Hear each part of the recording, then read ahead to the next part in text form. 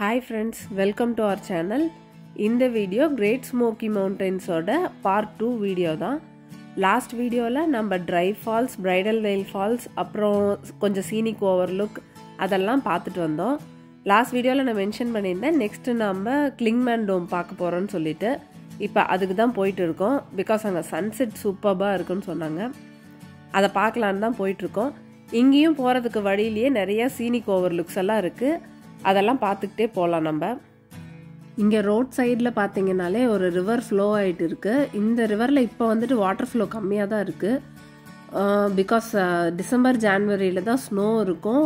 Snow முடிஞ்சதுக்கப்புறம் எல்லாம் melt ஆகி வர வாட்டர்ஸ் தான் நிறையா அப்போ வாட்டர் ஃப்ளோ இருக்கும். இங்கே ரோட் சைடில் சீனிக் ஓவர்லுக்கு பார்க்கிங் ஸ்பாட்ஸ் இருக்குது. ப்ளஸ் அங்கே ரிவர் சைடில் இருந்ததுன்னா நீங்கள் அங்கே வந்துட்டு ஃபிஷ்ஷிங்கும் பண்ணலாம்.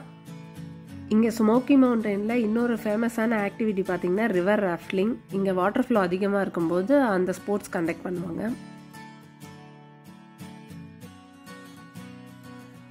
இப்போ நம்ம இருக்க இந்த பிளேஸ் தான் கிரேட் ஸ்மோக்கி மவுண்டன்ஸ்னு நம்ம இன்டர்நெட்டில் சர்ச் பண்ணோன்னா நமக்கு பிக்சரில் வர அந்த சீனிக் ஓவர்லுக் இது.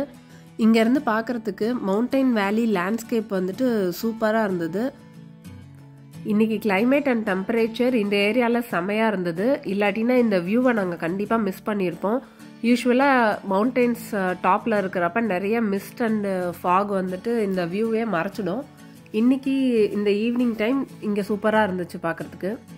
இந்த வியூ வந்துட்டு கிளிங்மேன் டோம் போகிற வழியில் தான் இருந்தது. நெக்ஸ்ட் நம்ம இப்போ கிளிங்மேன் டோம் தான் போக போகிறோம்.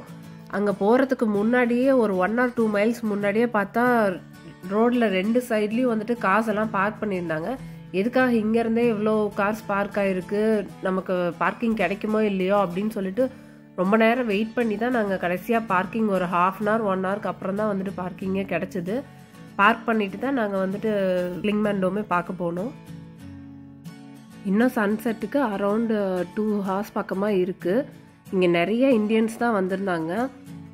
அதில் ஒரு ஃபேமிலியில் ஒரு அம்மா வந்துட்டு அரௌண்ட் 60 years இருப்பாங்க. அவங்க பையனை பார்த்து கேட்குறாங்க, எல்லா ஊர்லேயும் தான் சூரியன் உதிக்குது மறையுது, இந்த மறையிற சூரியனை பார்க்குறதுக்கு இங்கே ஏன் இவ்வளோ பேர் கூடியிருக்காங்க, இங்கே ஏன் இப்படி தவமாக உட்காந்துட்ருக்காங்க அப்படின்னு கேட்குறாங்க. அதுக்கு அவங்க பையன் என்ன பதில் சொன்னாங்கன்னு எனக்கு தெரியல. பட் என்னோட தாட் என்னன்னா, நம்ம ஊரில் கன்னியாகுமரியில் சன்ரைஸ் பார்க்கறது ஒரு ஸ்பெஷல் இல்லையா? பிகாஸ் அது ஒரு ஃபீலிங். அதை பார்க்குறப்ப நமக்கு மனசுக்குள்ளே ஒரு ஃபீலிங் ஹாப்பியாக தோணுது. அதுக்காக தான் நம்ம அதை பார்க்குறதுக்கு அவ்வளோ இம்பார்ட்டன்ஸ் கொடுக்குறோம். அது மாதிரி தான் இங்கே சன்செட்டை பார்க்குறதுக்கு யூஎஸில் சன்செட் அண்ட் சன்ரைஸ் ரெண்டையுமே பார்க்குறதுக்கு அரௌண்ட் நிறைய பிளேசஸ் இருக்குது. இங்கே இன்றைக்கி சன்செட் எப்படி இருக்குதுன்னு சொல்லிட்டு இன்னும் கொஞ்சம் நேரம் கழித்து பார்க்கலாம். பிகாஸ் இன்னும் சன்செட்க்கு டைம் இருக்குது. அதுக்குள்ளே நம்ம கிளிங்மேன் டோம் போய் பார்த்துட்டு வந்துடலாம். இதோட எலிவேஷன் வந்துட்டு மோர் தென் 6600 feet above the sea level. இதுதான் highest point of great smoky mountains. இந்த போர்டில் மென்ஷன் பண்ணியிருக்க இந்த வியூ பாயிண்ட்டை தான் நம்ம பார்க்க போகிறோம். இதுக்கு நம்ம சின்னதாக ஒரு ட்ரையல் போனோம். அது ஒரு 800 meters இருக்குது. 800 மீட்டர்ஸும் மவுண்டைன் கிளைம்பிங் தான். இதுதான் அதுக்கு போகிறதுக்கான வழி. இப்போ ஈவினிங் ஆகிறதுனால டெம்பரேச்சர் ட்ராப் ஆக ஆரம்பிச்சிருச்சு. இந்த வியூ பாயிண்ட்டை பார்க்குறதுக்கு சன்செட் வரைக்கும் தான் டைமிங் அலௌடு. அதுக்கு மேலேனா இருட்டாயிடும். அண்ட் இது வந்துட்டு ஃபாரஸ்ட் ஏரியாங்கிறதுனால சேஃப் இல்லைன்னு சொல்லிட்டு அதுக்கு மேலே அலோவ் பண்ண மாட்டாங்க. அட்லாஸ்ட் நம்ம மேலே வந்தாச்சு. இந்த டாப் வியூவுக்கு போய் பார்த்தோம்னா நம்ம ஃபுல் ஸ்மோக்கி மவுண்டனையும் 360 degree வியூவில் வந்துட்டு பார்க்கலாம்.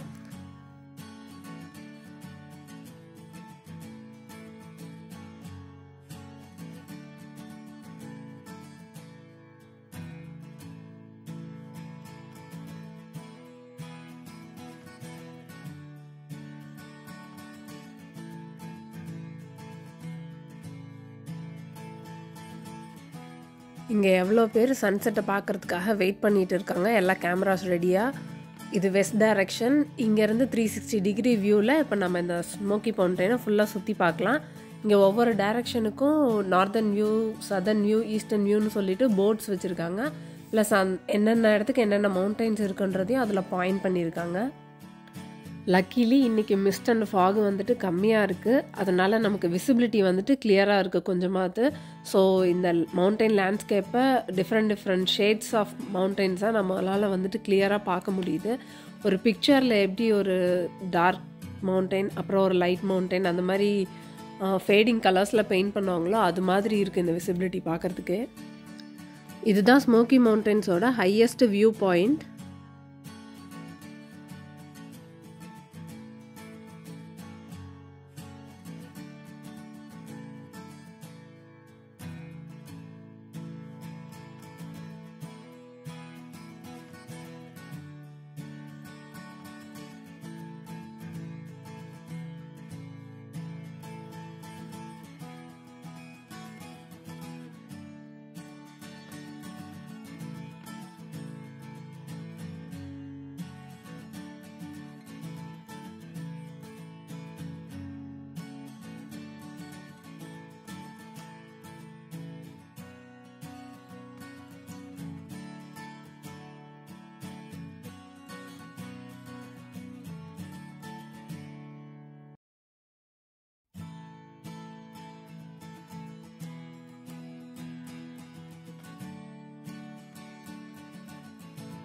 இப்போ சன்செட் டைம் வந்துடுச்சு. ஆல்மோஸ்ட் சன் இப்போதைக்கு அந்த க்ளவுட்க்கு பேக்கில் இருக்குது. ஆச்சுன்னா ஃபியூ மினிட்ஸில் சன் செட் ஆக போகுது. இந்த பிக்சர் வியூவே செம்மையாக இருக்குது.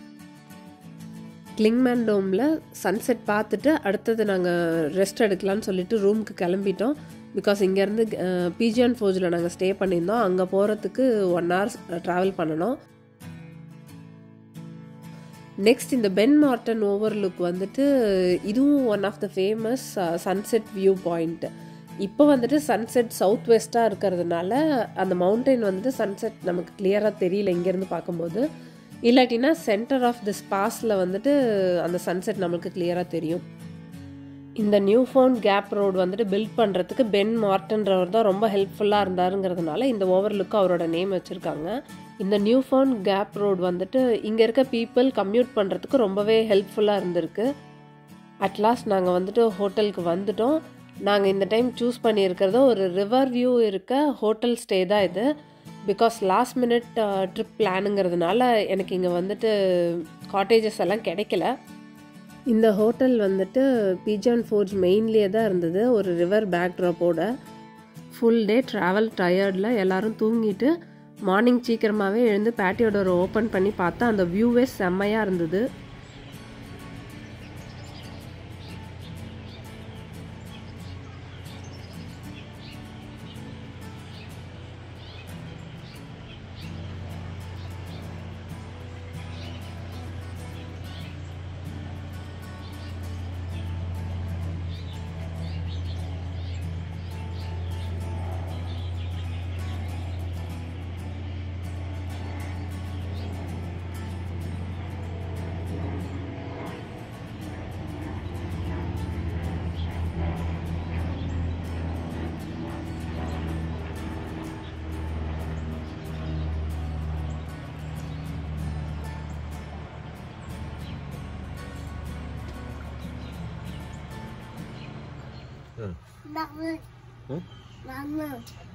என்ன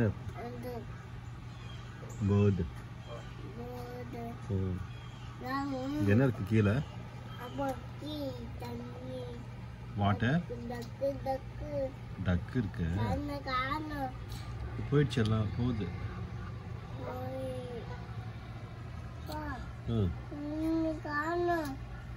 அங்க இருக்கு பாரு, எல்லாம் அங்க போயிடுச்சு பாரு டக்கு.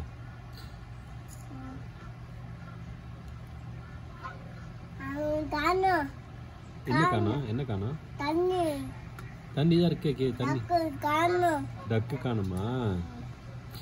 இங்க பாரு கீழே போய் டக்கு நிறைய இருக்கு. இங்க பாரு தெரியுதா? தண்ணியில் என்ன இருக்கு? என்ன காண?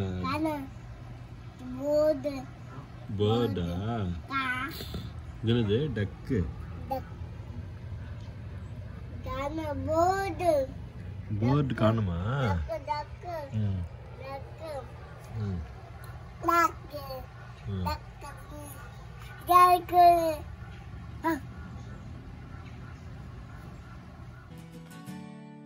ஹோட்டல்லே பிரேக்ஃபாஸ்ட்டை முடிச்சுட்டு இன்னைக்கு பிளானுக்கு கிளம்பியாச்சு.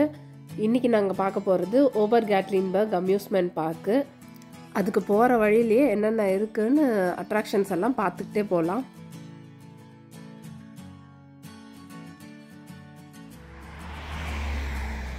இது பீஜான் ஃபோர்ஜில் இருக்க கிரேட் ஸ்மோக்கி மவுண்டன்ஸோட என்ட்ரன்ஸ் போர்டு இது. Picture spot. ஸோ இதில் நாங்களும் ஒரு ஃபேமிலி பிக்சர் எடுத்துக்கிட்டோம்.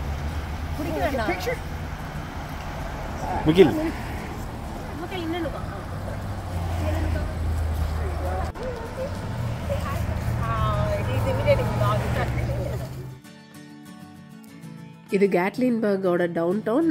அனகிஸ்தா வந்துட்டு one of the amusement theme பார்க்கிங்க. இன்றைக்கி நம்ம பார்க்க போகிறது ஓபர் கேட்லின்பர்க் அம்யூஸ்மெண்ட் பார்க். இன்றைக்கி ஃபுல் டே அங்கே தான் ஸ்பெண்ட் பண்ண போகிறோம். ஓபர் கேட்லின்பர்கில் என்னென்ன ஆக்டிவிட்டீஸ் இருக்குது, அதுக்கு எப்படியெல்லாம் டிக்கெட்ஸ் பை பண்ணலாங்கிறதெல்லாம் நான் நெக்ஸ்ட் வீடியோவில் டீட்டெயில்டாக சொல்கிறேன். தேங்க்ஸ் ஃபார் வாட்சிங் மை வீடியோ. இந்த வீடியோ பற்றின உங்களோட கமெண்ட்ஸை கீழே கமெண்ட் செக்ஷனில் மென்ஷன் பண்ணுங்கள். தேங்க்யூ.